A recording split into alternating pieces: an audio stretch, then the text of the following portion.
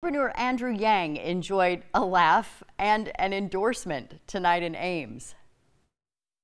And we bonded over the fact that we're both dads.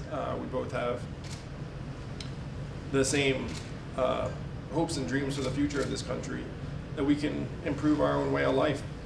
And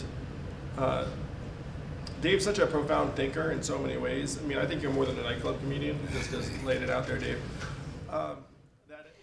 Comedian Dave Chappelle joined Andrew Yang tonight prior to his performance. Chappelle says Yang's proposal to provide $1,000 a month to all adults would immediately revive his community of Dayton, Ohio.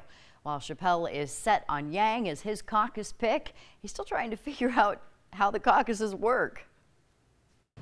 You know, I don't know anything about your caucus process. Like, I've asked locals about it. They say it's like playing musical chairs.